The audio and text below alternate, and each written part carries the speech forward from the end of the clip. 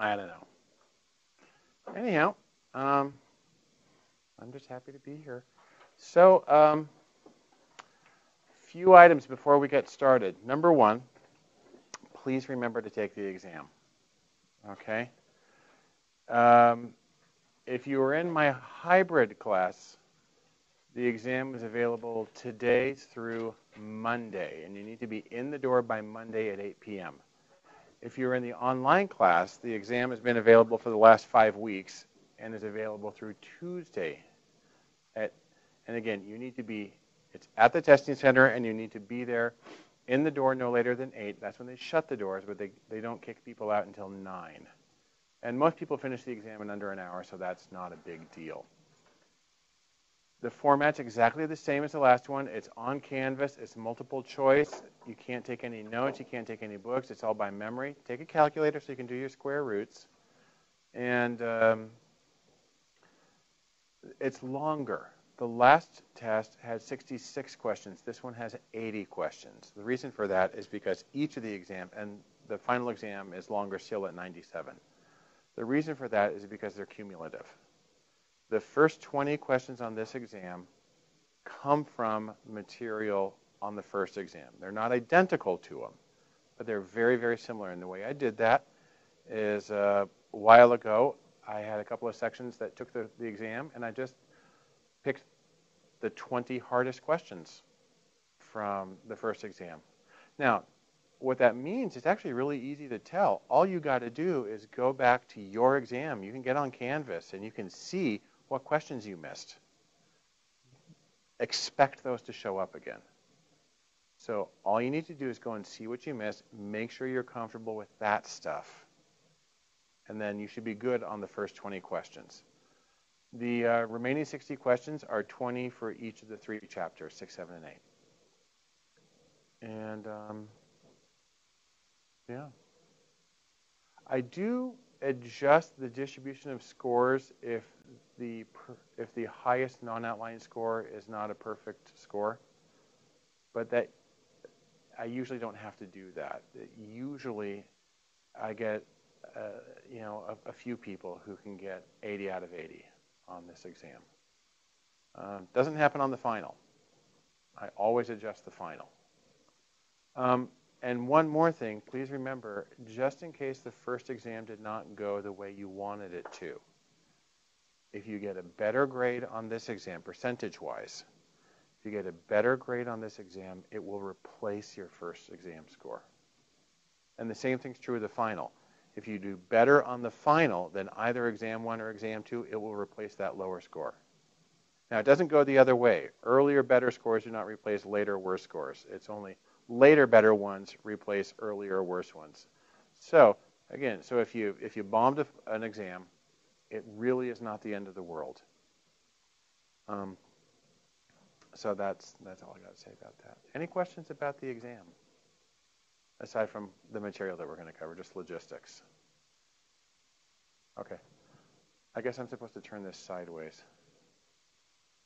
We're going to make our document cam really big in a minute. Shall we get started? Okay. What I want to do is talk about chapter 6, then 7, then 8. And then,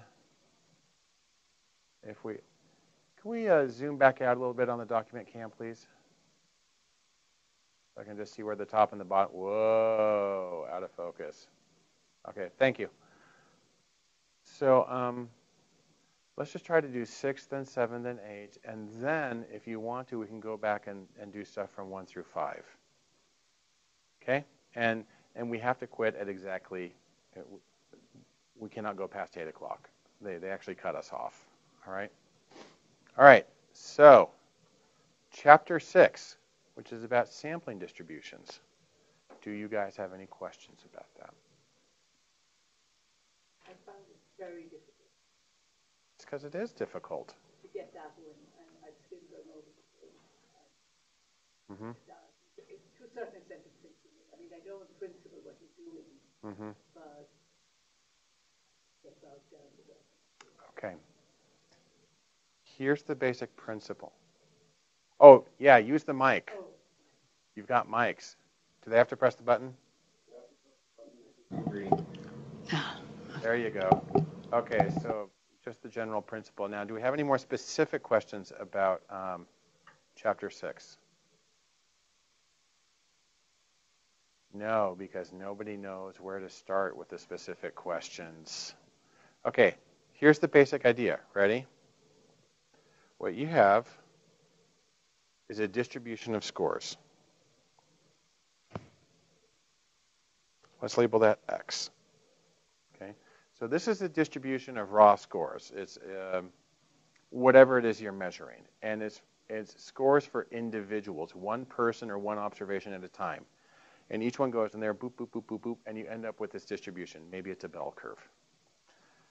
On the other hand, what we're going to be doing now is sampling from that distribution. Let me put this here. Original distribution, individual scores. Okay? It's an original distribution of individual scores. Usually a person, but, you know, whatever you're dealing with. So now what we do, I got lots of colored markers here, so this is good. Now what we're going to do is we're going to start sampling a few people at a time. So, for instance, let's sample 5 people. Ready? There's 5 people that maybe we could pick. Now you see, while it's true that these are all on the left side of the distribution, let's just assume that they're drawn at random. Okay? And then what I can do is I can calculate the mean of that set of 5 scores. So it's going to be, you know, like right there. Okay? And then what I do is I come over here and I create a second distribution. But instead of charting X, it's not going to be X. Instead, what it's going to be is the mean of X. Because that's what I'm going to calculate in this particular situation. I'm going to get my 5 scores. I'm going to calculate the mean for each of them. I could use other statistics.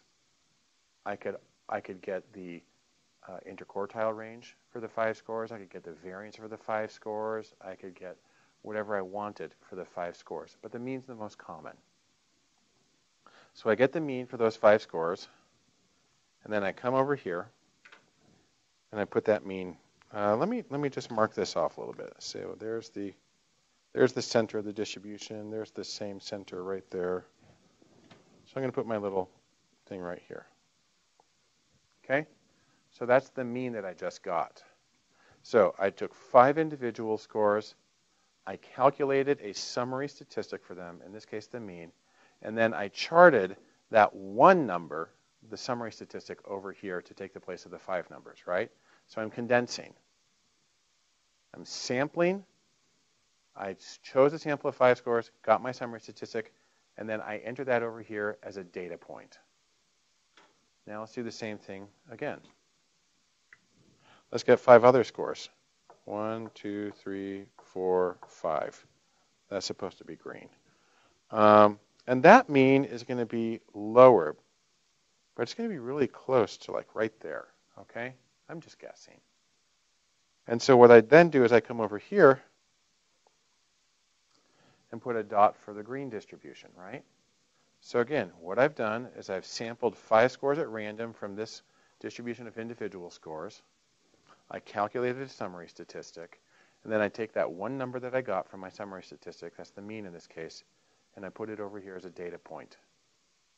And you can tell because this is a chart of means. This is a chart of original scores. This is a chart of means of scores. All right, let's do it again. This one may not show up. There's a yellow, and I've got 5 about right there. Let's do it one more time. Let's do brown. And, you know, maybe the mean for brown is about right there. Okay, so you see what's happening here? I've chosen a sample size. I have to choose this. The sample size has to be consistent for this to work. It can be whatever you want. It just has to be the same each time you draw a sample. So I chose 5. And so I get my first 5, and I get the mean. I chart that over here. I get my second 5. I get the mean. I chart that over here. My third set of 5, put it over here. My fourth set of 5, put it over here. And guess what? You can do this an infinite number of times. And once you've done that, you're not going to end up with little dots here on the ground anymore. Things are going to start stacking up, right? The same way they do over here. And what you're going to end up with is a distribution. So we have a distribution right here. That's the curve right there. We're going to have a distribution over here too. And it's going to be a distribution of sample means. Okay? So it's a second order process. It's one step removed from the original data because now you have original data, then we get sample statistics, then we chart that stuff. Okay.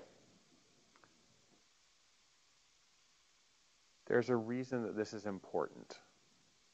And it's because this is what allows us to do inferential statistics. This is what allows us to make inferences about samples and the populations that they came from. So this is the key. We can't do the rest of this course unless we have this process. Now, we're not going to go through this process, but this is the foundation of it. Now, this right here, once we've gone through this process, is called a sampling distribution. And that makes sense because we went through a sampling process to get the information for it, right? We sampled 5 scores, put the sample statistic over here, sampled 5 more scores, put it over here, and we do that repeatedly. So this is a sampling distribution. And there's a few things that you know about the sampling distribution based on something called the central limit theorem, which is going to show up on the test. You guys remember reading that term? Okay, central limit theorem. Let's write that down.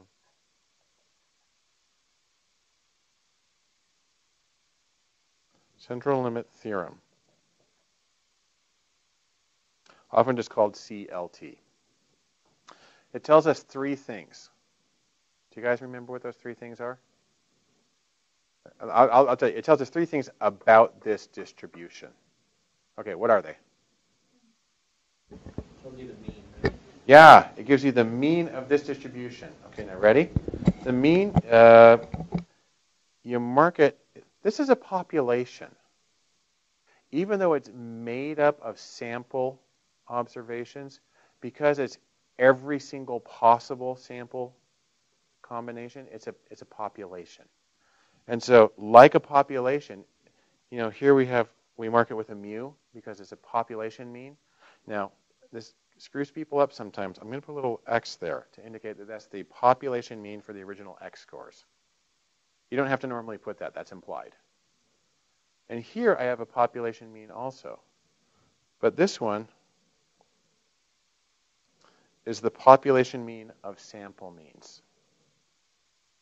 It sounds contradictory, okay? But it's not because it describes the process of how you got it. So it's the population mean of every possible sample mean of 5 scores at a time. It's specific to the sample size. If I did 6 scores at a time, it would be different. If I did 7 scores at a time, it would be different. This is for 5 at a time. So the first thing it tells us is the mean of the sampling distribution.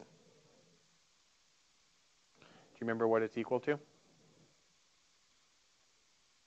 Yeah, it's just original to this same thing over here. They're centered on the same value. That's why I use the subscript to see that. So the mean of the sampling distribution is equal to the mean of the original population. Okay? Okay. The central limit theorem tells us 2 other things. Do you remember what they are? Yeah, the shape. It says that the shape of the sampling distribution, regardless of the shape of the original population. Now, I drew a nice little bell curve here, but you know it can be different shapes. It can look like that, or it can look like that, or it can look like that. You know, there's a lot of different possible shapes, right? Regardless of the shape of the original distribution, if your sample is sufficiently large, if your sample size is sufficiently large, then the shape approaches a bell curve. Now, sufficiently large depends on the shape. If you start with a bell curve, sufficiently large is just one observation at a time. And all you're doing then is you're just like transposing the distribution. Nothing changes.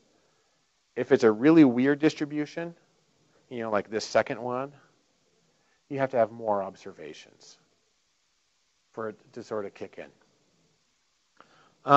But the reason that's really important is because a distribution like this one that's kind of crazy shaped, I can't make any predictions about it. I can't tell you what percentage of it is between 0 and 1 standard deviations, but I can do that for the normal distribution. We know the normal distribution really well.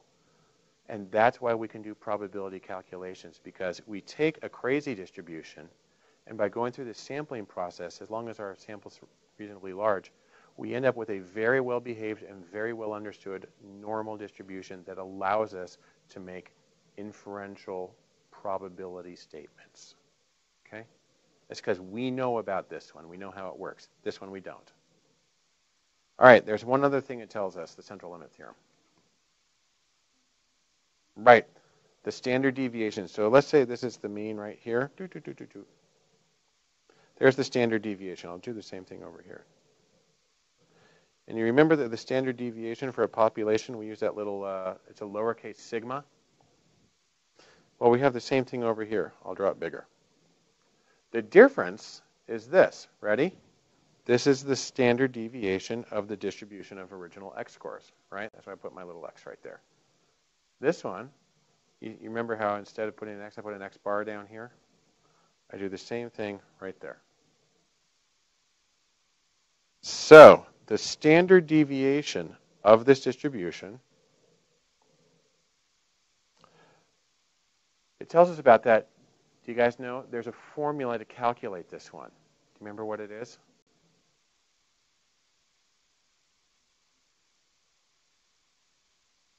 It's a really simple formula.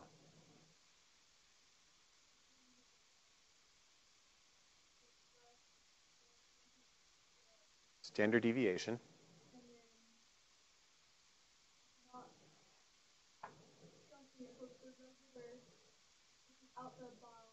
Yep. Correct. So what you do is you take the original standard deviation from over here, and you divide it by the square root of the sample size. Here I was using 5, so my standard deviation is going to be, oh geez, what's the square root of 5? It's like 2.2, something like that, right?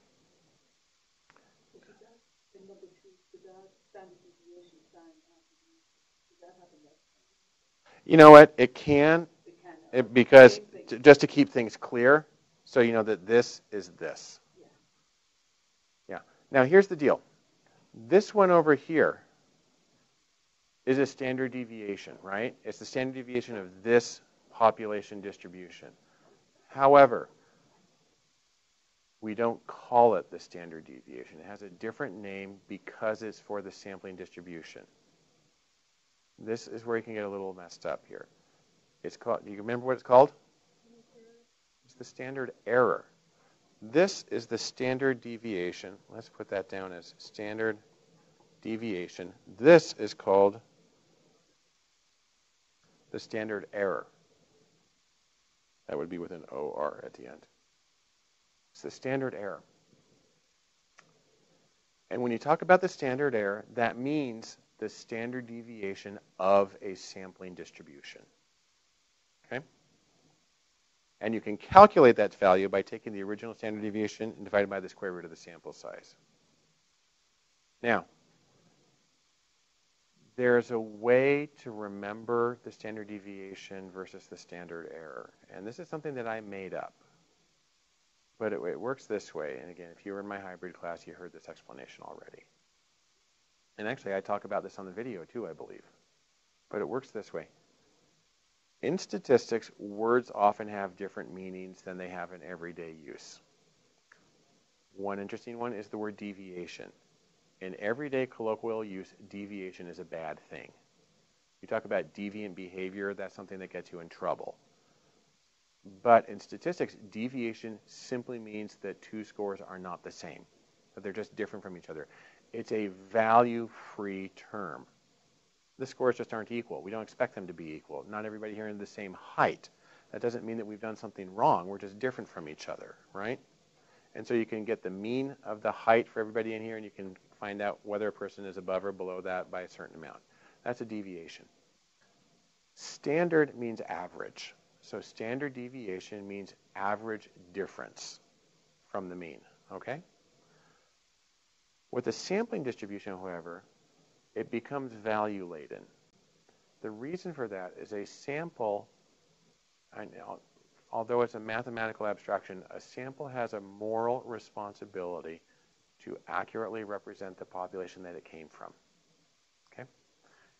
Because you're using the sample to make inferences about the population, you got to just cross your fingers and hope that your sample is representative. If your sample is not representative, you know, sometimes it happens by fluke, but that's not very often. More often, you'll have bias. If you have a bias sample, is a bad sample. It will mislead you. It leads you into an error. It creates errors. It makes mistakes. And so the standard error, you think of it, an error in this term, in this situation, means you messed up, or the sample misled you. And so you can think about standard errors being the average error or the average mistake. How far is the sample mean from the population mean that it's supposed to be representing? Okay? So that's how I remember the term standard deviation and standard error. In this case, deviation just means that they're different from each other, but error means mistake. All right? Okay. So we've got our original population with its mean and standard deviation. We go through a sampling process and we create the second distribution. It's called a sampling distribution with its standard deviation, which is called a standard error. And then we have the central limit theorem, which tells us the mean of the sampling distribution was just equal to the original mean. The standard deviation of the sampling distribution, or the standard error, which is the standard deviation of this one divided by the square root of the sample size. And that's why you can see if the sample size were different, that tells you, number one, the sample size needs to be consistent all the way through because we're dividing just by a single number here. And obviously, if the sample size were different, then you would end up with a different number. If we divide by 5, the square root of 5, then we get something that if we divide by the square root of 500, it's going to change. And then finally, the shape. With a large enough sample size, whatever the shape of this original one, the sampling distribution will come to resemble a normal distribution, which is really handy and makes life easy. Okay. I'm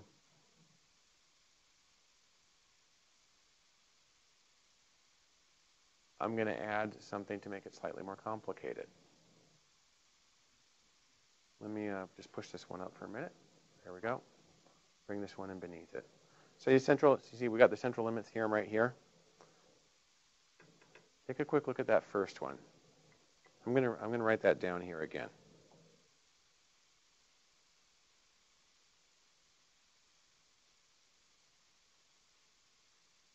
Okay, so what this says, I see I got just copied number 1, right? It says the mean of the sampling distribution for sample means is equal to the mean of the original population of scores, right? Guess what, though?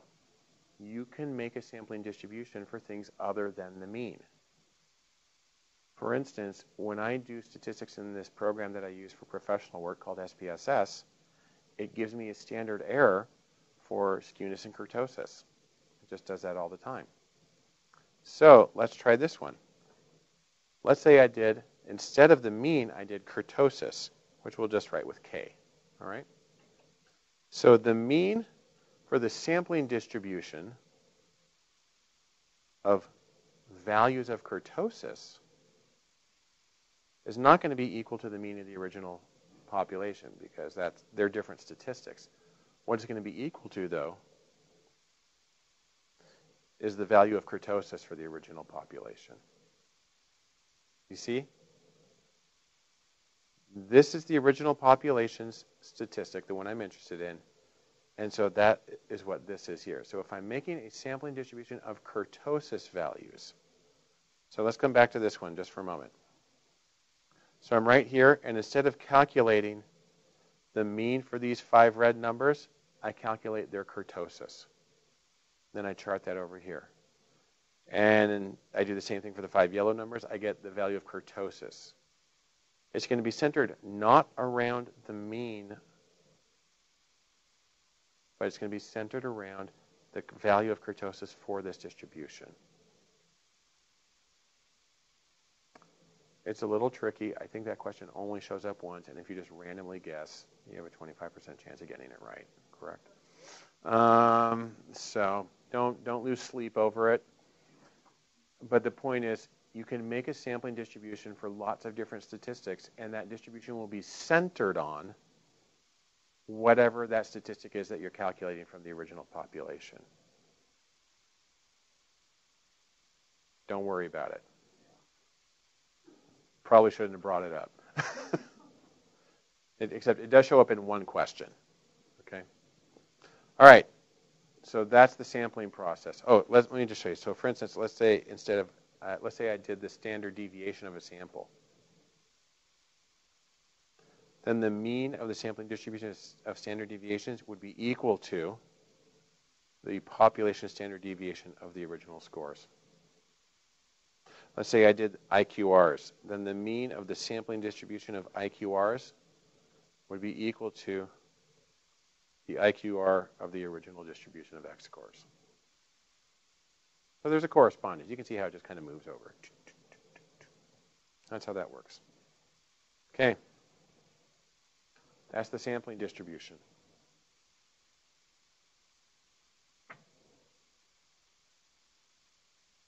What next?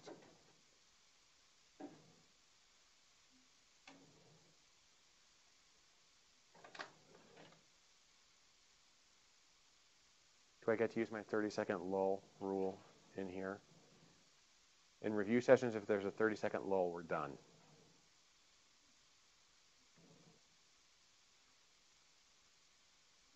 Yeah. I just had general questions on. Is it green? It is green. Okay, cool.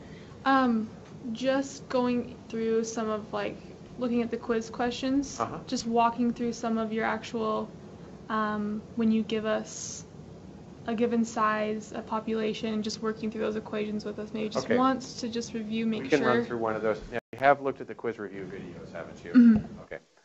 Give me some numbers and we'll run through one, okay?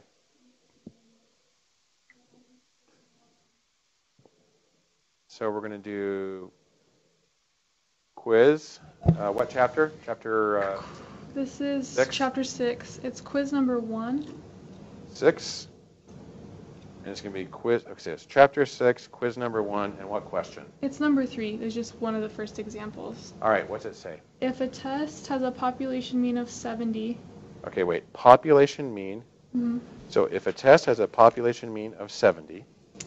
And a standard deviation of 6. Standard deviation for the population of 6.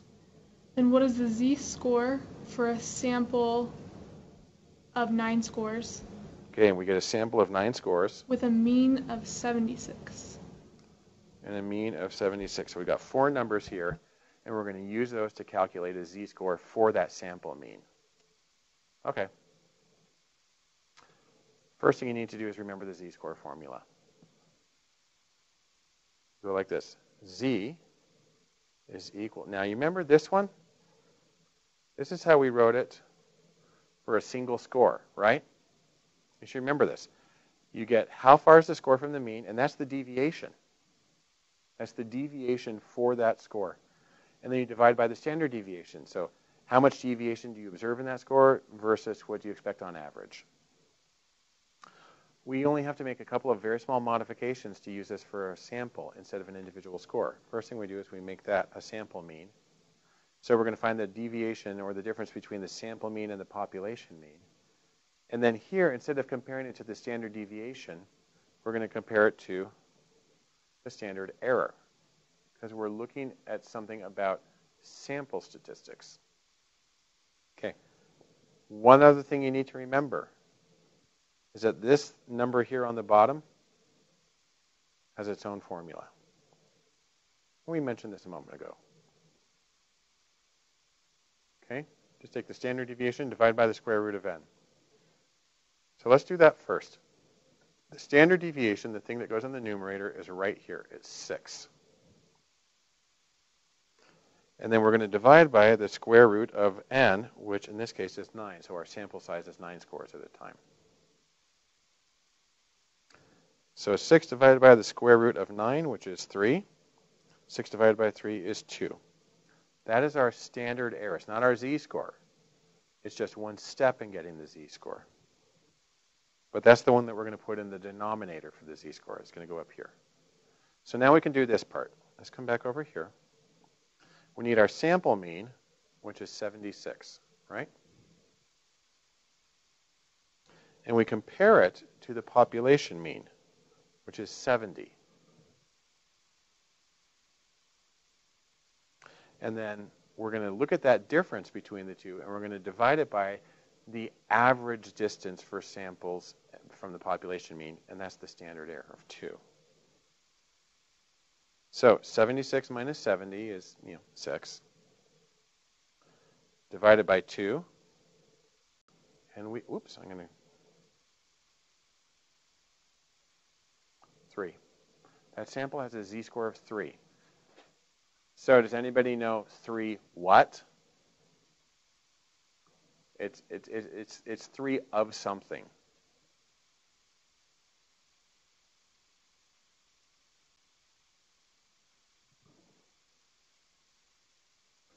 Three standard errors. What this means is that the sample mean is 3 standard errors above the population mean, which, by the way, is a lot. Because remember, when we did z-scores, it told you how many standard deviations a person was above or below the mean. Now it's telling us how many standard errors the sample's mean is above or below the population mean. So this means, because it's positive, it means it's above, and you can tell 76 is bigger than 70. And it's 3 standard errors. And if it's in a normal distribution, then we actually can make some good inferences about this, because 3 standard errors in a normal distribution means something. It means a very unlikely thing to happen by chance, or a very unusual score. Does that work? You want to do another? All right. What's the next one? You know what? I'll get a clean sheet.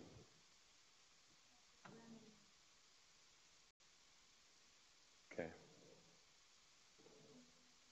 So here's a quiz question. It's from chapter 6.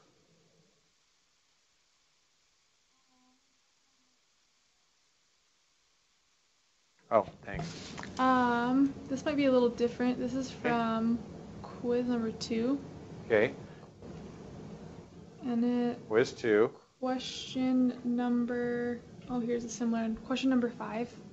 Question number 5. Okay, what does it say? It's so, giving chapter 6, quiz number 2, question number 5. It's giving the mean 30, standard deviation of 3. Okay, wait. Start over. Read the question. If a distribution has a mean of 30. Okay, if a distribution has a mean of 3? 30. 30. Standard deviation of 3. A standard deviation of 3. Then what is the z-score for a sample of 4 scores? Okay, n is equal to 4. With a mean of 27. 27. Okay, so we have 4 numbers, and we need to calculate the 5th. So we have the population mean is 30, the population standard deviation is 3, sample size is 4, and the sample mean is 27. And so what we're trying to find out is we're going to get a z-score that will tell us how many standard errors this mean, sample mean, is from this population mean. Right? If it's positive, it means it's above the population mean. If it's negative, it means it's below. And the absolute value of the number tells us how many standard errors. That's our metric. Okay, so let's use our same formula.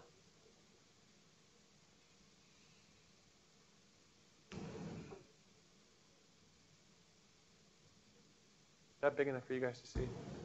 Mm-hmm. Okay, don't want to go any smaller. Standard error is equal to the standard deviation divided by the square root of the sample size. The standard deviation we were given is 3. And then we divide by the square root of the sample size, n. That's equal to 4. So 3 divided by the square root of 4, which is 2. 3 divided by 2 is 1.5. That's the standard error, right? Again, it's not the z-score, but it goes into getting the z-score. Now we come back over here to this formula. We need the sample mean, which is 27. That's something that we were given. We subtract the population mean. That's 30. And we divide by the standard error, which we just calculated over here. That's 1.5. 27 minus 30 is negative 3. Please remember the order matters, okay? So 27 minus 30 is negative 3. We divide that by 1.5, and that is equal to negative 2. Okay, negative 2 what? Errors below? Yeah. What it is that this sample mean of 27 is 2 standard errors below this population mean of 30. And in a normal distribution, that's pretty far below. In fact, if you remember, we'll talk about it in Chapter 8, that would be enough to be statistically significant if you're using normal distribution, your criterion. Okay? All right. We should wrap up Chapter 6. Are there any other questions from 6? I'll give it like 5 more minutes if you want. Not really. Okay, done with 6. This is a very strange way of teaching a class, by the way. Writing with my markers in front of me. Okay. Chapter 7, which is about estimation. This is our first inferential procedure. The last chapter, Chapter 6, lays the foundation, makes it possible to do inferential statistics by providing a way of going from sample data to population data. But this chapter, estimation, is the first procedure where we actually use sample data to make some sort of conclusion about a population. That's true of also every other chapter we have in the course. All of them are inferential procedures, except all the rest of them are actually hypothesis tests. This is the only one that's not hypothesis test. So we're going to do estimation. You may remember, what is it that you're trying to estimate? You tell me. You know, you get an estimate. It's an estimate of something. What is it an estimation of? Is it a parameter? Yes. What you're doing is you're using a sample statistic to estimate a population parameter. Okay? So we're going to go from a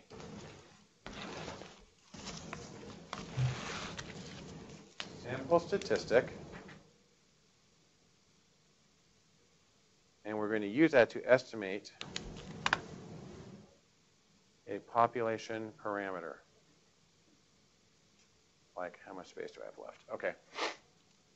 That's totally illegible. Population parameter. So, for instance, one really common sample statistic we've dealt with a million times is the mean of the sample, right? And what you can do is you can use the sample mean to estimate the population mean, right? So we're going from the sample to the population. Similarly, if you did the sample variance, you could use that to estimate population variance. If you had the sample standard deviation, you could use that to estimate the population standard deviation, so on and so forth. These are the only ones we use that have different symbols for the two so far. There are others, you know, when we get to later, you can use a sample regression coefficient to estimate a population one, and you can use the sample correlation coefficient to estimate. That is not a p, that's a rho. That's a lowercase r. It looks like it. Anyhow, so you can use the sample statistic to estimate the population parameter, okay? The trick is this does not always go well because you're using incomplete information. You only have some data, but you're not making a conclusion about everything. So, for instance, you know, if I'm trying to test you guys, see how much you learned about statistics, it would be wrong for me to ask you 80 questions about the order of operations, right? That would tell me about the order of operations. It would be a biased sample, and it would not tell me about what you know about statistics in general. It's part of it. It goes into it, and it's a very fundamental thing in algebra. But you need to watch out, because if you're not sampling well, then whatever you get from the sample is not going to generalize well. And as you saw in the book, there's some very famous, you know, and in the videos, there's some very famous examples of people messing up completely when they go from sample to population. A really interesting one is in just a few more days, we're going to have elections. We have people running for a lot of local offices, and we have some people running for House of Representatives. We're going to elect somebody to Congress. And the way that people campaign depends a lot on who they think they need to influence and what they think they need to tell them in order to influence them. I've said this 1,000 times. I'll say it again. I believe that the 2012 presidential election turned out the way it did, in part, because the Romney campaign was using bad data. They were using biased samples in trying to estimate how well received they were. If they had tried to go for accurate data as opposed to data that looked good, they would have changed their strategy. And you guys may not recall, you know, the popular vote was close in 2012. The Electoral College was 2-1, but the popular vote was really close. And I think it's because they were using biased data, whereas the Obama team was going very far out of their way to make sure that they had unbiased estimates. And so, you know, you tell yourself, okay, I don't need to go to Western Ohio anymore because that one's, you know, wrapped up. I can go somewhere else and spend my time there. It's going to make a difference. And again, I've said this a million times before. I believe that mistake will never, ever happen again. It will never happen again. And right now, in the congressional race, you know, Mia Love, of course, is a big contender. You remember she barely lost 2 years ago. Consequently, she has raised an extraordinary amount of money for a congressional race in Utah. I mean, she had like nearly $2 million, which is crazy for that office, you know, here in Utah. But I think it's also she's paying a lot more attention to what's going on. So we'll see how that one works out, okay? So watch out, because when you go from a sample to a population, you can make mistakes if you have a bad sample. And that means that your sample is not representative, it does not stand in for the population. Now, that's not a statistical issue, that's a methodological issue. And sampling is actually a very sophisticated field of study, and there's very really interesting stuff that can happen with sampling. Now, you guys probably aren't going to become political pollsters, but one of my favorite studies about sampling is how do you estimate population parameters for illegal behaviors? You can't look at criminal records because that just tells you who got caught and convicted. What about, can you estimate how many people are actually doing something even if they're not caught? And I know of a couple of studies that have used very, very interesting methods to figure out what percentage of the population is shooting heroin. And it involves very sophisticated sampling techniques that have to also let people feel comfortable volunteering this information. And they have to go through a sort of a network of associates. And then you have to control for the bias that happens early on to try to get to an unbiased sample later. There's also ways to do telephone surveys and ask about questions like, do you use heroin, without putting people on the spot. But those are methodological issues, not statistical ones per se. Anyhow, we need to talk about estimation. You guys may recall that there's two kinds of estimation we talk about in this chapter. The first one's really easy. First one we talked about. Ooh, that's a skinny marker.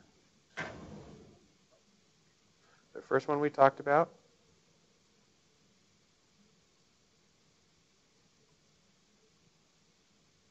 is called a point estimate. And a point, you may recall, is sort of this infinitely small zero-dimensional entity. And in statistics, what that means is you're just giving a single number. The population value is probably equal to this. And it's really easy to do because all you do is you take your sample value and you say, okay, the sample mean is the point estimate for the population mean. We just give it a different name.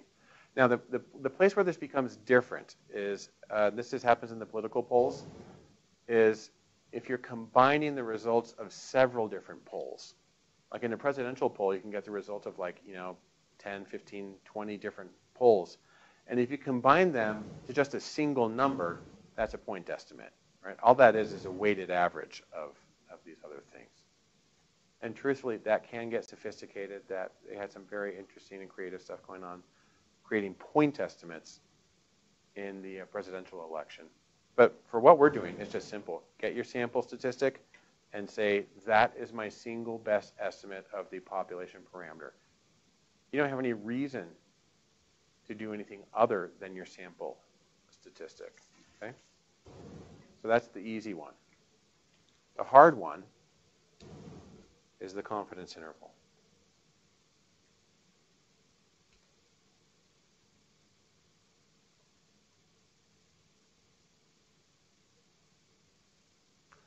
And a confidence interval, you're not just saying that mu is equal to this. What you're doing is you're saying that, for instance, the population mean is somewhere between this high value and this low value. It's somewhere in between. And so what you're doing is you're specifying boundaries. You say, could be as low as this, could be as high as this. Okay? And this is where we use z-scores. Because you have to figure out how far away you go down to get to the low boundary and how far away do you go up to get to the high boundary. And it depends on a few things. What it depends on, well, let me write the formula. The formula tends to look really long and scary, but that's because it's repetitive. What you're going to do is you're going to start with, for instance, the sample mean. And you can put it on both sides. I have to put it down here. So the population mean is somewhere between the sample mean minus a certain amount and the sample mean plus a certain amount. And so to get the plus or minus part, you need to add two numbers, or you multiply them. Here's what they are. The first one, and the order here doesn't matter. sometimes I write it in a different order. Let me write it as the standard error times a z-score that corresponds to what's called a CL, a confidence level. And so that we add up here. So we're going to, this determines how much wiggle room we're adding. And we add it up here and we subtract it down there. See, so here, ready? That and that are the same thing. In fact, these two sides are identical except this one's a plus and this one's a minus. Which is why another way to write it is like this. That the population mean is equal to, whatever, is equal to the sample mean plus or minus, the standard error times the CL. So you can also write it this way, kind of, it's a little more condensed. So if you hear a political poll, they'll say 57% of respondents plus or minus 4 points. That's this format. And they got it through a very similar way. Okay. Let's calculate. We have to talk about two things. You guys know how to get You guys know how to get a standard error. We just did that. That's the standard deviation of the original population divided by the square root of the sample size, right? It's this part that's a little tricky. It's the z-score for the confidence level, all right?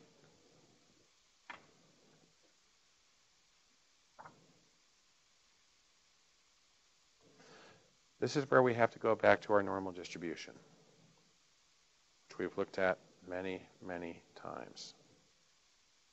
All right? So this is z-score. So that's 0 right there. That's +1. That's +2. -1. -2. Don't forget, by the way, it goes on forever. It's asymptotic. It goes infinitely far to the right. It goes infinitely far to the left. Always getting closer and closer to 0, but never reaching it. It's that Zeno's paradox kind of thing. And but let me ask you guys something really fast. If this is the normal distribution, it's actually the standard normal distribution. Do you guys remember what standard and normal mean? They mean two different things. Okay, tell me. Let's start with the easy one. What does normal mean? What kind of curve? A bell curve. Normal means bell curve, right? That's the shape. What does standard mean? What's that? You know what? When I talked about the standard deviation, it meant that. But when we talk about standardized scores and the standard normal distribution, it means it has a mean of 0 and a standard deviation of 1. You guys may remember, I think there was a quiz question that gives you all this information. If a distribution with a mean of 117 and is bimodal and is got a standard deviation is, if every score is standardized, then what is the mean of the new distribution? And you sit there and you try to calculate stuff. You don't have to calculate anything. If it's standardized, regardless of the shape, the mean is 0, always. And the standard deviation is 1, always. None of that other stuff matters. If it's standardized, then those are the answers. Okay? And that's why we have to call this the standard normal, because those are two different things. Normal means a bell curve, but an IQ distribution is a bell curve. It's a normal distribution. But it has a mean of 100 and a standard deviation of 15. So it's got different numbers on the bottom. So the normal means the shape, and the standard has to do with the numbers that we write on the bottom, writing z-score on the bottom. So you guys tell me something right now. What percentage of the distribution is between here and here? 14%. Yeah. These are numbers you have to memorize. What percentage of the normal distribution is between here and here? 34. 34%. And don't forget, if you know those two numbers, you can get everything else. The reason you can do that is because it's symmetrical, right? So if this is 34 right here between 0 and 1, then this is also 34 here between 0 and negative 1. And if this is 14 here between minus 1 and 2, then this is 14 also. And each half adds up to 50, so this has to be 2%, and this has to be 2%, right? If you can remember 34 and 14, you can get the rest. By the way, these numbers are rounded off, okay? Because this number down here is closer to 2.25, but we're not going to worry about that. Or 2.24 or something like that. So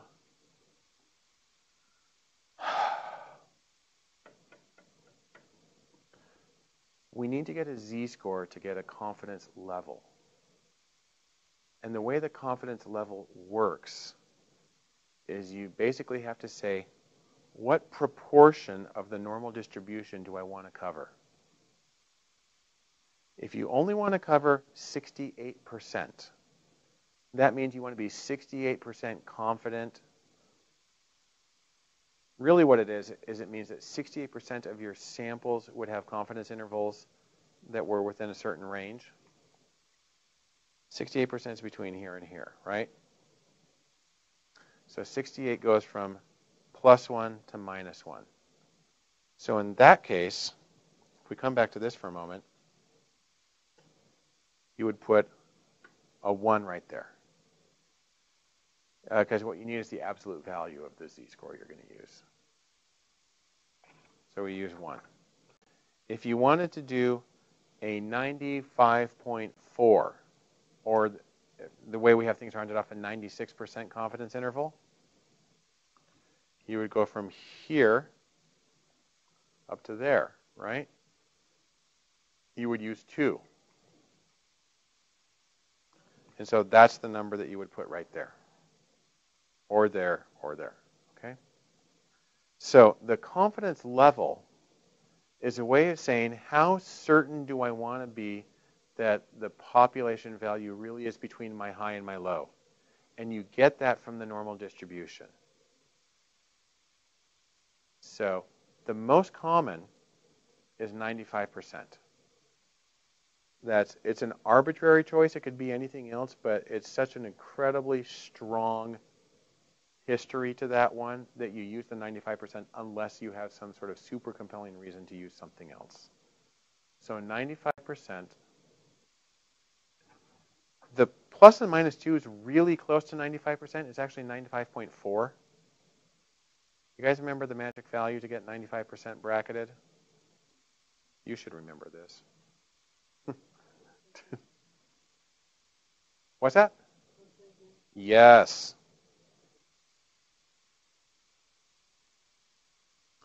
That number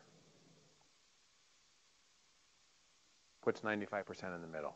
Plus and minus 1.96. If you go to 2 and minus 2, it's only a tiny bit larger, 95.4. But a lot of people get bent out of shape if you use 2. They want you to use 1.96.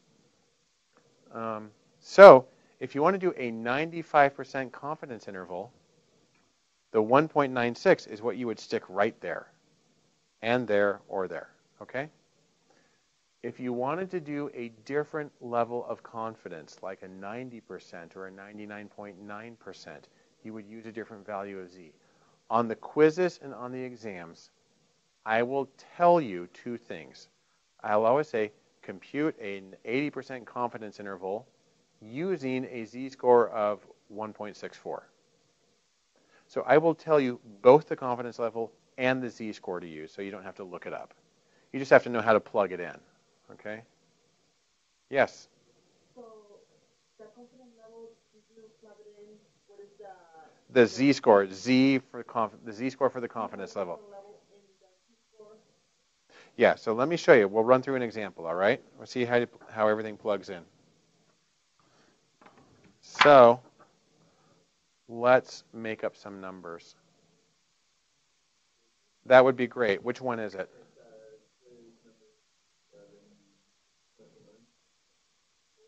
Okay, quiz for Chapter 7, quiz number 1, question number 4. Okay, we have a sample of 25 scores, a mean of 55, a population standard deviation of 10,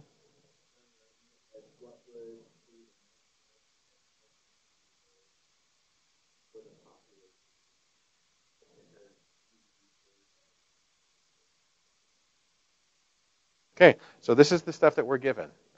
We're given a sample size, a sample mean, a population standard deviation. Now, I know that sounds really weird. You might say, how on earth can you know the population standard deviation without knowing the population mean? The answer is usually you don't. And usually you use the sample standard deviation instead. But you can't use the normal distribution in that case. You have to use something called the t-distribution, which we will talk about in Chapter 9. But we're not going to do confidence intervals with it.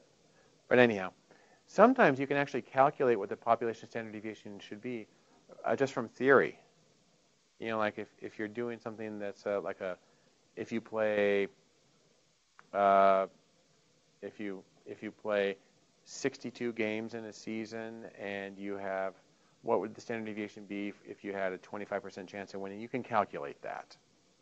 Anyhow, so we have the sample size, the sample mean, the population standard deviation, and our confidence level. This is one that you choose, right? These are calculated or given. This one you choose. And this time it says do a 95% confidence level, and it also specifies use a z-score of plus or minus 1.96. So that stuff's all given to us. All right, ready? Let's do it this way. I'm gonna write it down a little differently. I'm gonna do it this way. What we're trying to estimate, by the way, is the population mean. It says that, right? Okay. So what we're going to estimate is the population mean, mu. And in this case, mu is equal to x bar, the sample mean, plus or minus a certain amount of space, which is given by the standard error times the z-score for our confidence level. Okay? So some of the stuff we can plug in immediately. The sample mean we have, it's 55. This one right here, the standard error, I'll come back to that in just a second. I'm going to scoot ahead for just a moment to the z-score for the confidence level. That's going to be 1.96. We need the standard error, but that's really easy to get. Like every other time we've done it, it's just equal to the standard deviation divided by the square root of the sample size. In this case, that's 10 divided by the square root of 25. That's 10 over 5, which is 2. Okay, that's the standard error. So I take that and I put it in right here. Okay. So my population mean is equal to 55 plus or minus 2 times 1.96, which is 3.92.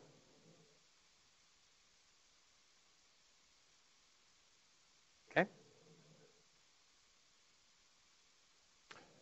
Then all you got to do is, so this would be like this would be like a political poll, 55 plus or minus 4. Except we have plus or minus 3.92. Now, this is one way to report the results. You could leave it like this, 55 plus or minus this. That's our 95% confidence interval for the population mean. On the other hand, it's more common to actually run through the in the scientific world, it's more common to actually say what the lower and upper limits are. So we do 55 minus 3.92, which is going to be 51.08. And then we add it, and that's going to be 58.92. And it's common to put them in parentheses with a comma between them, and you write it like this, 0.95 CI for confidence interval. You can also write it as a sentence, and I give that as an example. You can say the 95% confidence interval for the population mean ranged from this number to this number. Yes?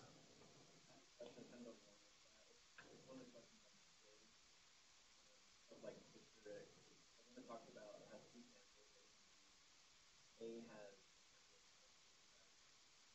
Okay, I better write this stuff down. Ready? Yeah. Which question is it? 715. Okay, so chapter 7, quiz 1, number 5. Question. So we have sample A. And what's it tell us about sample A?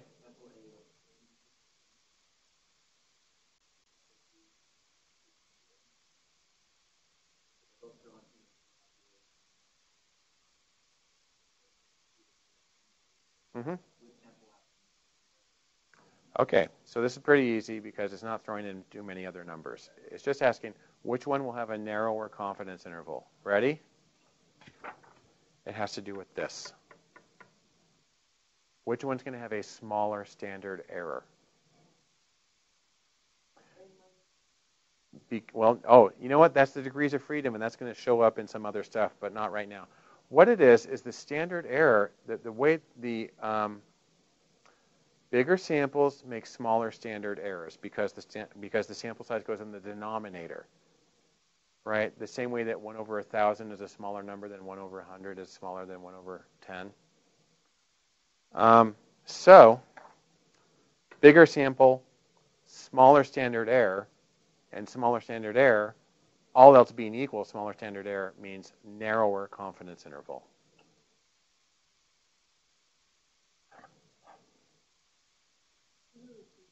Yes.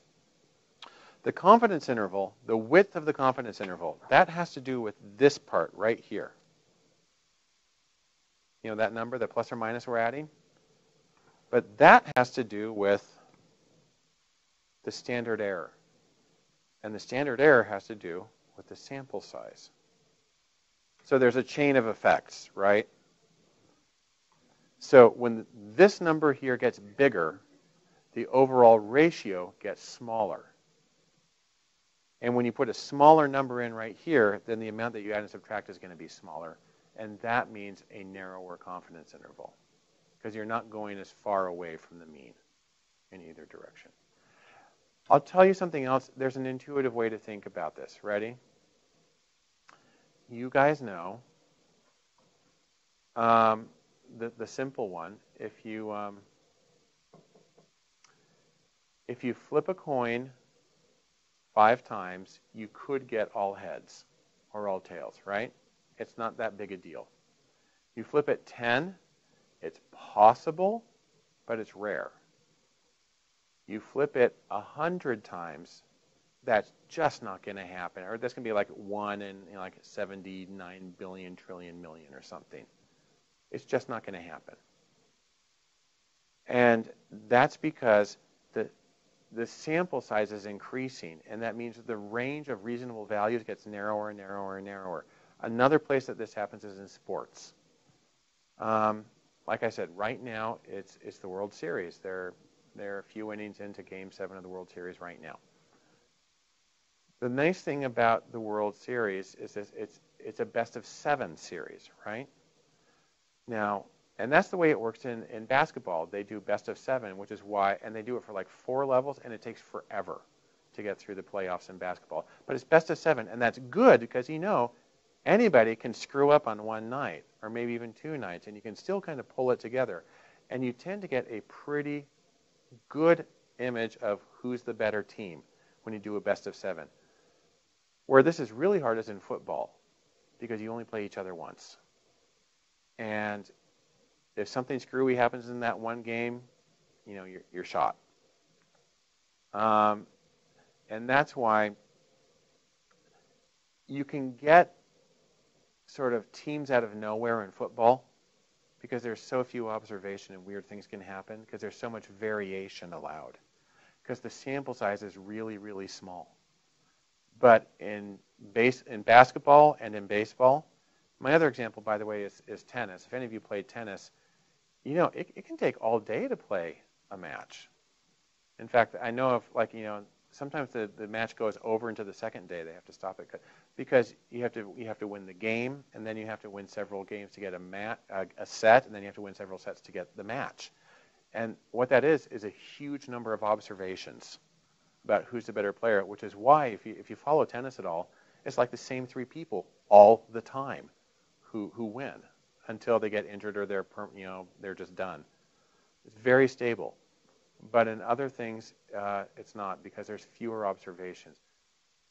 Lots of observations, things get really stable, and the range of possible outcomes becomes really narrow. Small number of observations, weird things can happen. You can get extremes.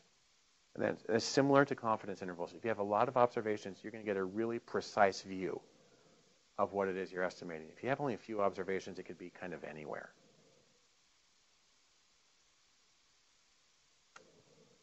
And that's also, you guys ever gone through a job process where you had to get interviewed more than once? I know some crazy ones where they have like 4 levels. You get interviewed so many different times, and they're like a week apart. And I think what they're really doing is they're just working on attrition, that everybody will just say screw it, and they'll just walk away. And you get to that. But the idea there is you're getting multiple observations. That somebody might choke on a single interview, but if you do it several times, you'll get a better impression. That's part of the idea. Anyhow. So, larger sample, smaller standard error, narrower confidence interval. Bigger sample, larger standard error, wider confidence interval. That's how that works.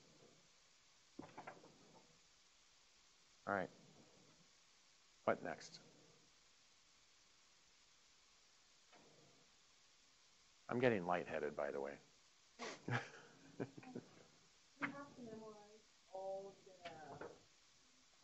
You have to memorize everything. Okay, ready? Let me rephrase that. You can't take any notes. So you can either memorize it or guess. But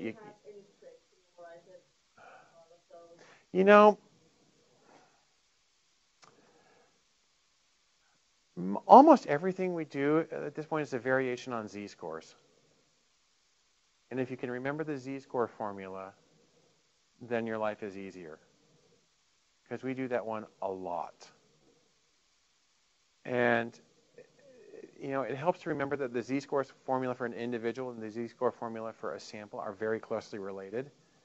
And if it's really too hard for you to remember 2 different formulas, you can always use the one for a sample. Just enter a sample size of 1. And then it works for individuals. I mean, it's kind of silly to do it that way, but you can. Because then you're dividing by the square root of 1, which is 1. And the mean of a single score is that score itself. And so it simplifies out to what it is. But you need to remember those few numbers you need to remember the plus and minus 1.96, the 34 and the 14, and you need to remember the z-score formula. I have some formula study sheets that are linked on the syllabus page on Canvas. Look at those, memorize that stuff.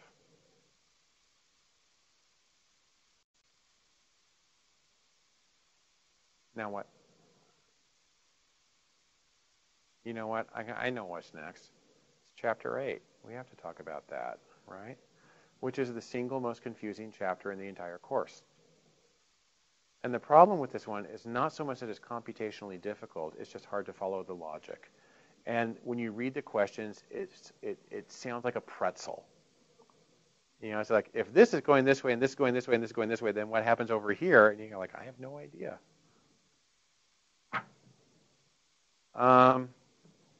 Hypothesis testing. Okay? This is chapter 8.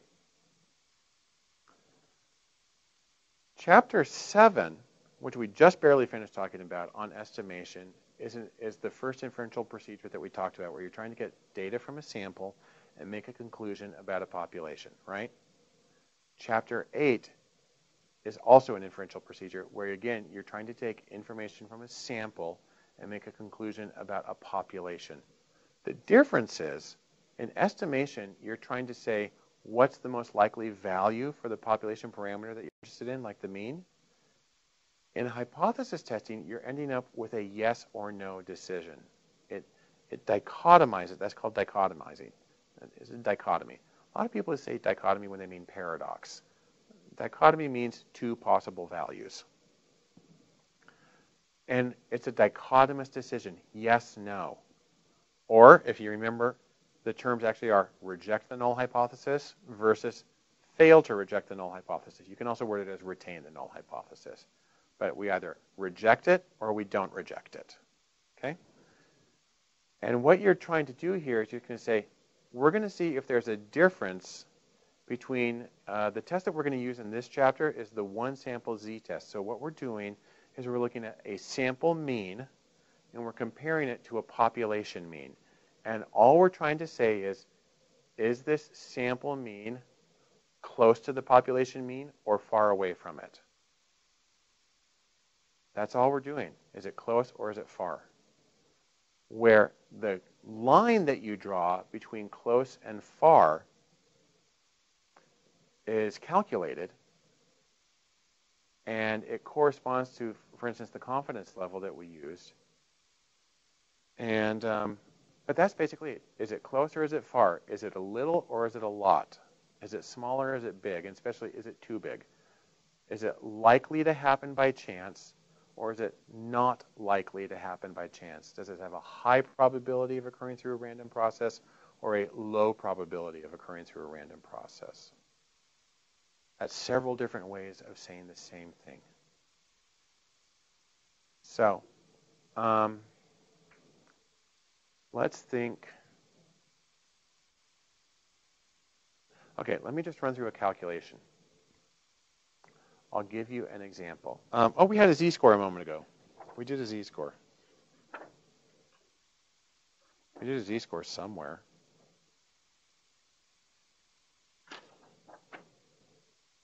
Okay.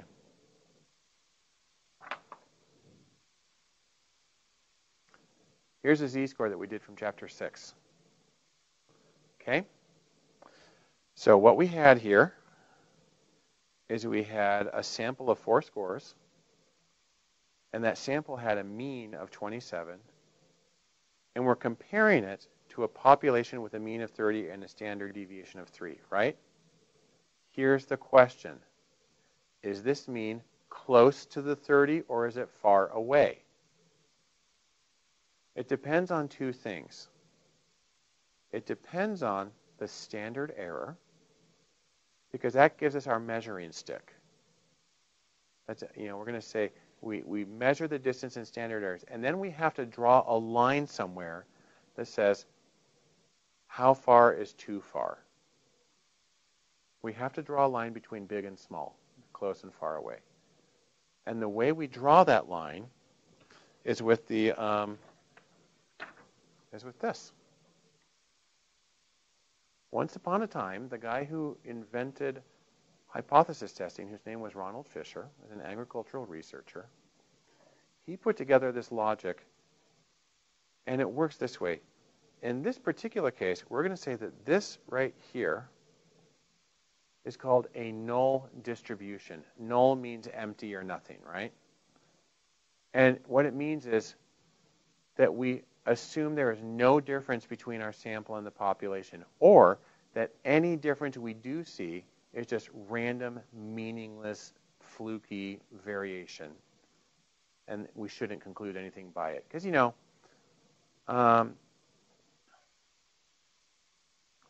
if you guys flip a coin 10 times, and then you flip it again 10 times, you're not going to get the same answer both times, probably. But it doesn't mean that you somehow figured out how to flip a coin better in between the 2 times, because we know it's a random process. So the null distribution is based on the idea that most of the time, the difference between the sample mean and the population mean is going to be 0, or it's going to be really close to 0. But sometimes the sample will be higher, sometimes the sample will be lower. Okay? And that happens through random variation. It doesn't mean anything. What Fisher proposed was simply a number. He says, how about we take 95% as the cutoff between close and far? That the middle 95% of the distribution is close, and anything further away than that is far. Okay? So if you're using the normal distribution, that means a cutoff of plus 1.96 or minus 1.96. So let's go back for just a moment to this one. We got a z-score here of minus 2. Okay? If we're using a cutoff of plus or minus 1.96, our 2 is past that. In fact, this is the way you would normally draw it. You would come here to the 1.96 and you go boop, boop, boop, boop, boop, boop, boop. And the region that I just shaded off in red on each side, you call the critical region or the region of rejection. And the idea is that if your sample value gets into the red, it's too far away. It's like you're driving your car and you gas it in neutral by accident. The tachometer shoots up into the red. Too high. Don't do that. This says too far. We no longer assume that it's just chance variation. So our sample value of negative 2 does, in fact, fall into this region of rejection, just barely. But it's outside of the middle 95%. Now, it's true that if we, instead of using 95%, we used 96%, this 2 would be on the inside. And now, nobody uses 96, but people do use 99, where the cutoff is something like, I think it's like 2.58. If we use 99, this would be considered not big. But you guys understand, that's an arbitrary choice. You get to choose what, how much is too much, right? Most of the time, 95% is considered adequate. In certain things where it really makes a big difference, they'll use a number like 99.9 or something like that to say, no, it's got to be really big before we assume that something's going on here.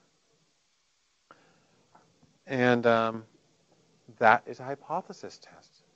And so what we're saying is, yeah, that value of minus 2 could arise by chance. But a value that far away from 0 happens by chance less than 5% of the time. And because we chose this 95 versus 5% thing, we're going to conclude that that's just too big to happen by random chance. That makes sense? How much is too much? We drew a line, it went past the line. That being said, there are a couple of things to keep in mind. I'll emphasize again, the choice of your cutoff is arbitrary, though there's a strong professional practice of using the 5%.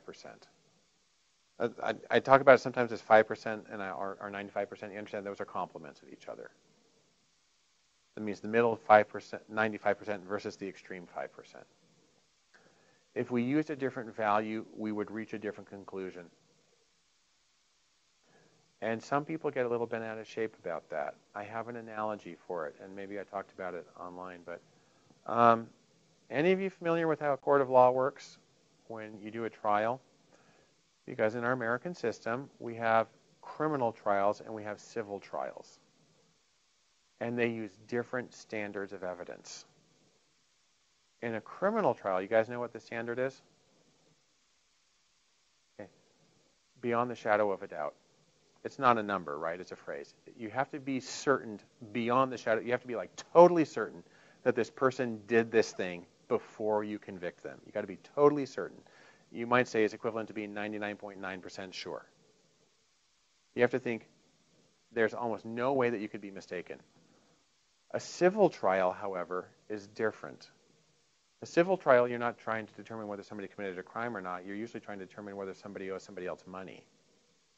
And in that case, the standard, you guys know what the standard is in a civil trial? It's another funny little term, good for Scrabble, a preponderance of evidence. And all that means is you have to be more certain than uncertain. And in this case, the cutoff is 50%. If you're 51% certain that it happened, the person can be found liable in a civil trial. But in a criminal trial, you have to be 99.9% certain. And that's why, if you guys are old enough, you remember the O.J. Simpson case. he was not convicted in the criminal case of killing his wife, even though everybody in the whole world believed he did it. It's saying if we were using the 99.99%, I think we got up to like 99.8%, and it just didn't quite cross that line. But you guys may remember that trial went on for forever, but there was a civil trial afterwards, and he got nailed immediately in the civil trial because they use a very different standard. And they said, yeah, it's more than 50% likely that you did it. And there was no doubt about it. And they thought it was more likely to have happened than not have happened. That's like shifting the cutoffs we use in hypothesis testing.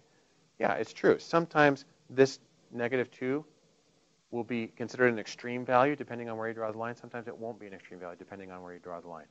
It's entirely about the standard that you use. And what it means is when you do your research, you have to be very clear about what your standard is and why you chose it. So and then you also say what your number was. So if somebody's reading your research and they said, you know what, you shouldn't have used that cutoff. You should have used this cutoff instead. They can then make their own conclusion based on what you had. They can reach. So that's considered a responsible thing. I mentioned a second ago, this is the null distribution, and this is the distribution of possible outcomes when nothing is happening. It's like flipping a coin 100 times. Yes, it's possible to get 60 heads. It's possible to get 70 or 80 heads. It's possible to get 100 heads. It's just that's so incredibly unlikely that after a certain point, we're going to conclude that it's, if you got 80 heads in 100 flips, I would conclude that something was wrong. Either you had a weighted coin or you were not telling me the truth. It's more likely that you were not telling me the truth or that you lost count. This is the same as hypothesis testing, and it opens up a few possibilities that we need to talk about. What these are is a little table we can draw.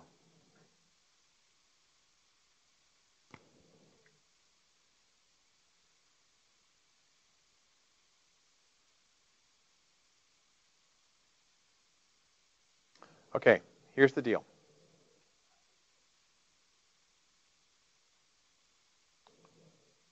We have data from a sample.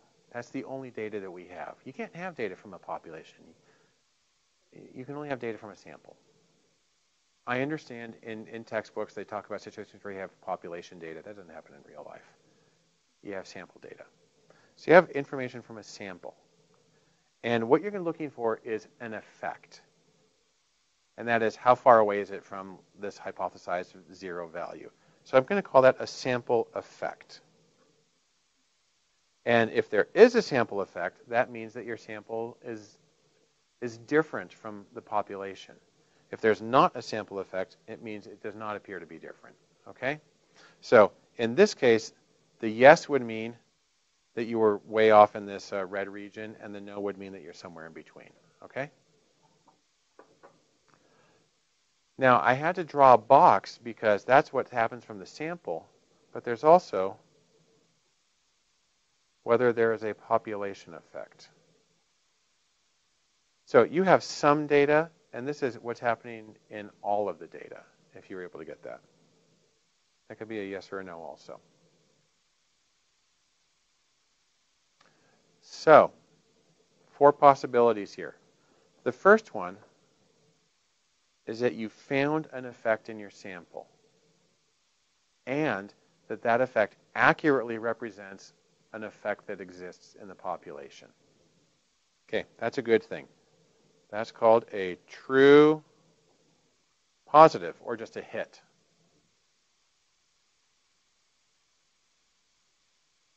Okay, that's fine. That's good. It means you found something that's really there.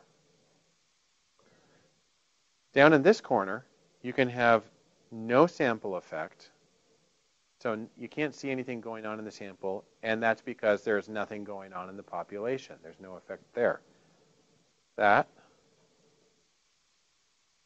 is a true negative. Both of those are accurate conclusions because your sample accurately reflected the population. Right? The problem is these 2 cells right here, these 2 boxes.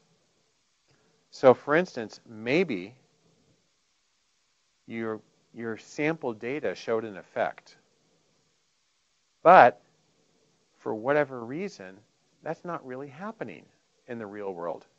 In fact, there's no effect in the real world. And so what you have there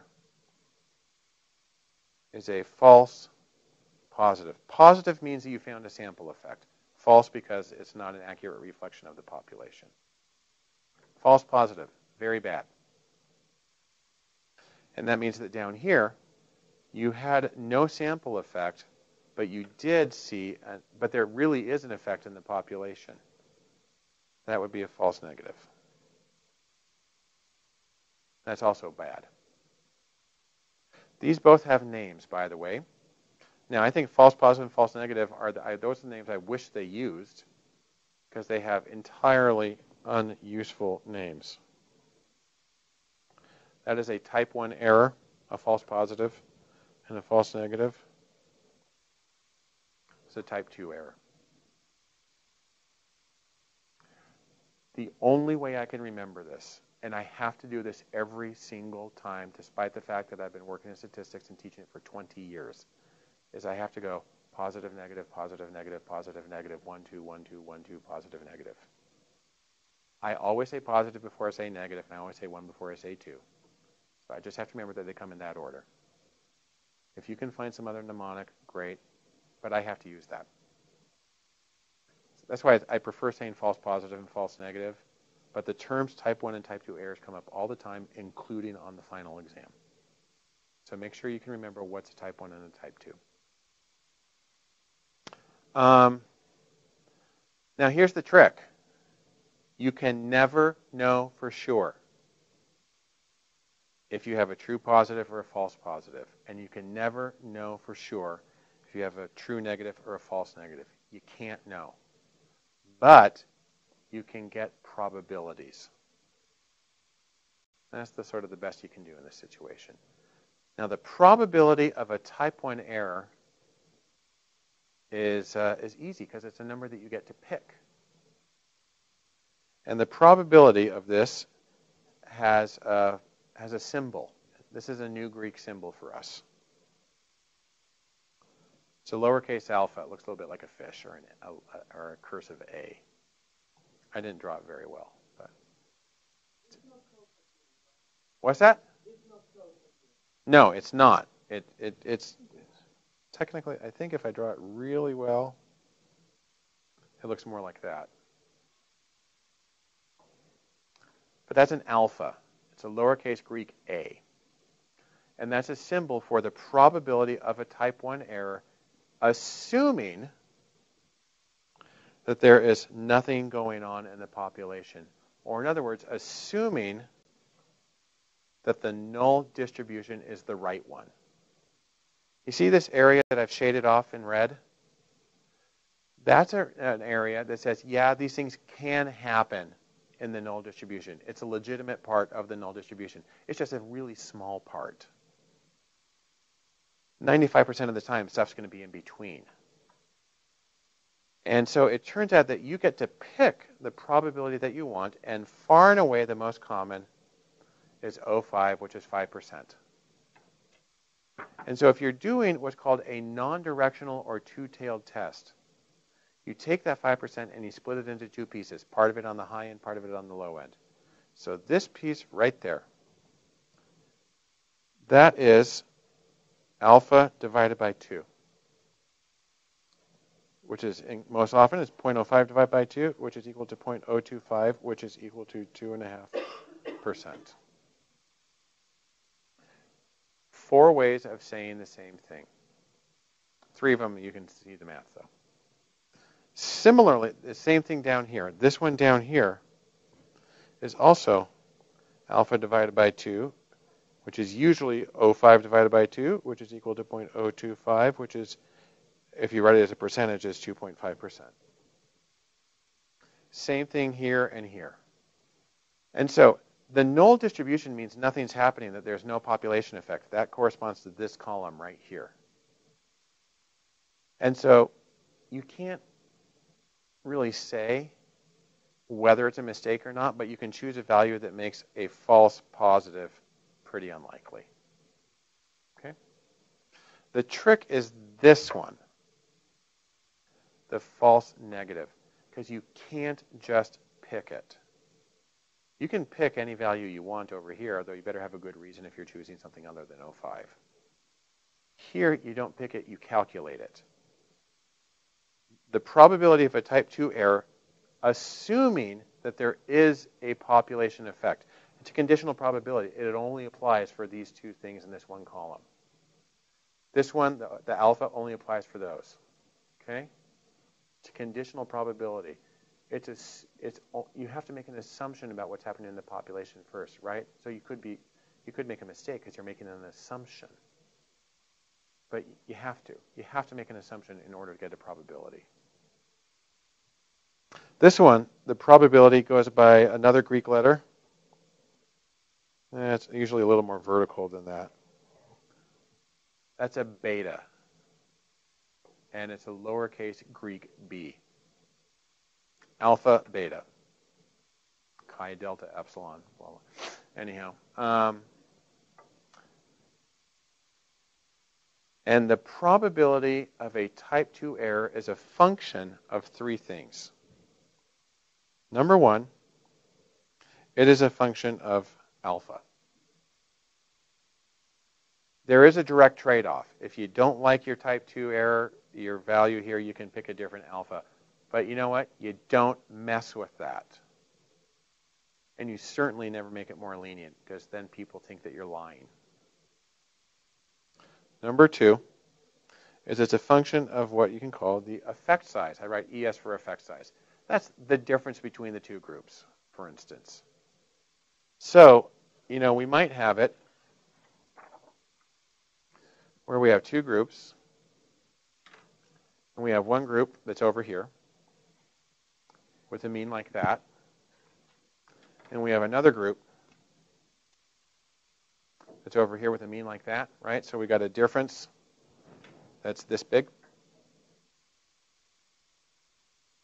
That's the effect size, right? Because, you can also have it like this.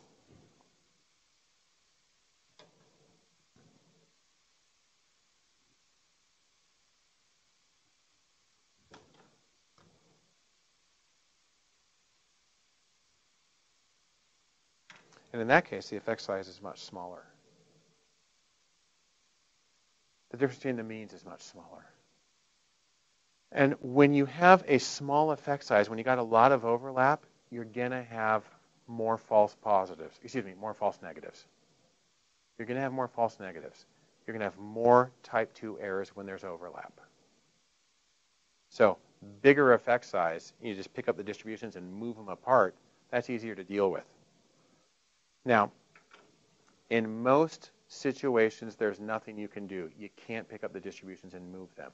If you're doing observational research, and the vast majority of research is observational, the difference between left-handed and right-handed people just is what it is. You have to leave it there.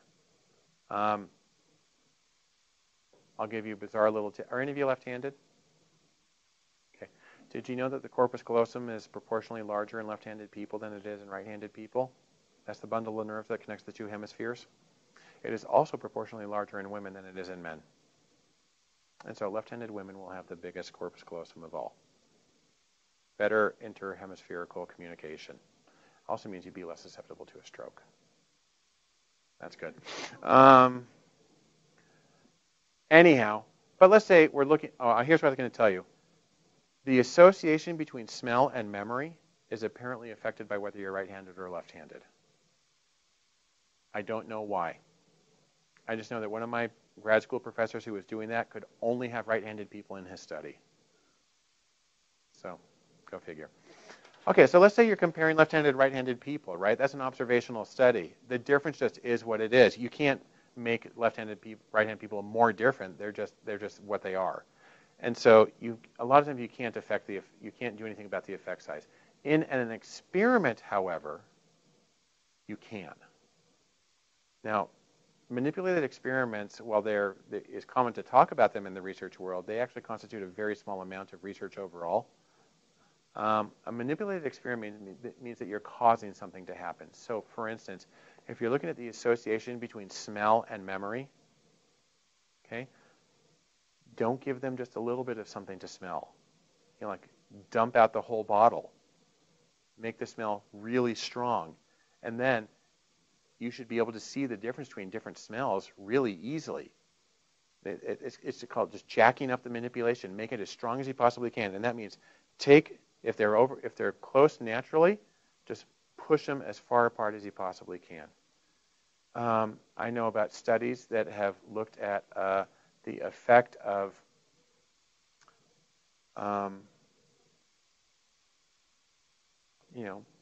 frustration on a person's performance. But this is within an experimentally manipulated project where they are intentionally frustrating the participants. You don't frustrate them a little bit. You frustrate them as much as you possibly can because you want to see the effect. You want to make it as big as possible. So in those situations, you can reduce your false negative rate by reducing the overlap by simply moving the distributions apart from each other. Overlap is bad. But like I said, in most situations, you can't do that because if you're comparing left-handed, right-handed, or you're comparing, men and women, or if you're comparing whatever, people just, they just are what they are, and you got to deal with it. The third thing that goes into calculating the beta, which is the type 2 error rate, is the sample size, because it goes into the standard error. And here's the deal with that one. Take, for instance, these two right here. And let's assume those are with small samples. Because what we're talking about here are sampling distributions. Let's say these are small samples. You know what you can do? Make your life a little easier? Get bigger samples. And when you get bigger samples, remember like the confidence interval thing we talked about? Bigger sample, smaller standard error, narrower confidence interval. It also means narrower distribution. And so if you get a much bigger sample, then you see that you have almost no overlap. Bigger samples shrink the distributions. You have less overlap. So that's a good thing. It makes it easier to find the effect in the population without making a mistake. Now, the moral of that story is that when it comes to reducing false positives, just pick a different number. If you feel that 0.5 is too high, go to 0.1, right? If 5% is too much, just choose 1%. That's your prerogative. You can do it. This one, however, if you feel, by the way, there's been some really good research that says, people don't calculate their false negative probability usually in the research. But when people have gone back and looked at published research, they say, oh my goodness, you had like a 50% chance of a false negative in your research. That's an enormous effect. That's an enormous bad thing. And what they said is, well, you don't want to change the alpha because that's considered bad form. You don't want to make it more lenient. You don't want to go from 5% to 10%. That would be bad. You may not be able to change the effect size, but the one thing you almost always have control over is the sample size. Bigger samples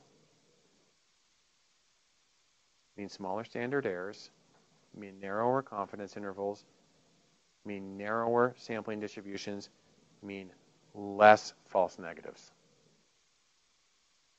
So, whenever possible, or whenever feasible, get as big a sample size as you can. Now, in some situations, that's really super easy. If what you're measuring is clicks on web ads, you can get data from millions or hundreds of millions or even billions of clicks in a day or two. It's kind of embarrassing how much data you can get if you're working with stuff on the web. Not just naturally occurring behavior, watching how people click on this, that, or the other. If you're doing medical research and you're using MRIs or you're using like stem cell research, you're going to have single-digit samples, and there's almost nothing you can do about that because it's so slow, it's so expensive, it's so time-consuming, it's so difficult to do. In the social sciences, if you're doing like a survey study, you don't really have that problem. It just takes time to gather the data. Now, I'll mention, I once upon a time had some students who said that they took a class from a teacher in a different department, which shall remain unnamed, and they required their students to get data from 400 people on their survey. I go like, that's insane. And they said, and it's because the professor told them 400 makes it scientific. I said, no, that just makes it large. Scientific and large are not the same thing. Because if you have a biased sample, making it larger actually just gives you a false sense of confidence. You think, I must have good data because it's large. No, if it's a crappy sampling method, it's going to stay crappy. You're just going to think that you got it right. And that's bad, bad, bad. So I never made that requirement. You know, when I used to teach experimental psychology and research methods, I don't anymore. But most of our studies had samples between, say, 40 and 80. Because you can gather that data in a couple of days. It's enough for most purposes. It's not too time-consuming. If it's your master's thesis or your dissertation, you're going to probably want to try to get a few hundred. But, get as much as is reasonable for your project, okay? Anyhow, we've got 13 minutes left.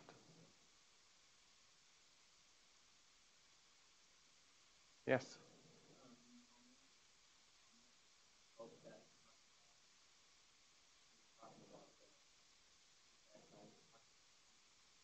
Yes, Cohen's d is a measure of effect size.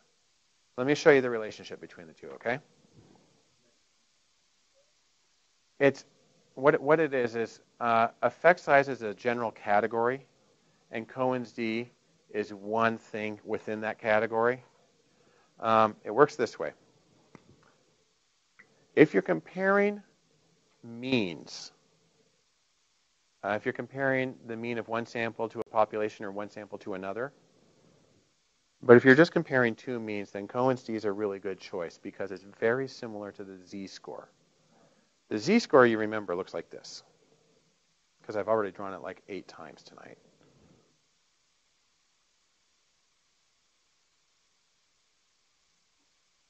Right? You get the sample mean, you find out how far it is from the population mean, that's the deviation of the difference, and you divide it by the standard error. This is used in inferential statistics. If you want to do an hypothesis test, you got to use this one, right? Cohen's d, on the other hand, which is often written with a lowercase d, it looks very similar, with one major difference. It uses the standard deviation instead of the standard error. And I know that looks like a really small difference, but it makes it a profoundly different thing. Because this is good for describing the size of the differences between groups. It ignores sample size. And if you just want to say, this group was one standard deviation above that group, that makes sense if you understand what a standard deviation is. That's easy to interpret. When it's influenced by sample size, the z-score is a function of both the difference here and the sample size. And it's hard to, so if you have a big z-score, you don't know if it's because you have a big difference or if because you have a big sample size.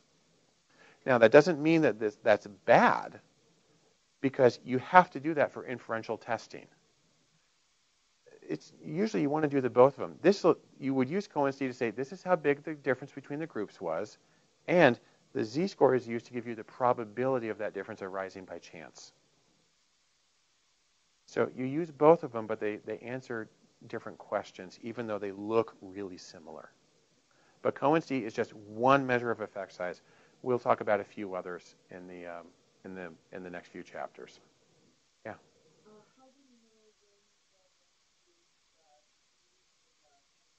It'll tell you. Yeah, it'll usually say, what is Cohen's d in this situation, or what is the z-score? But if you're doing an inferential test, if you need a probability value, if you're doing a hypothesis test, you're going to use the z-score. This is the one you use for inferential testing and hypothesis tests. This is a descriptive statistic. This is an inferential statistic.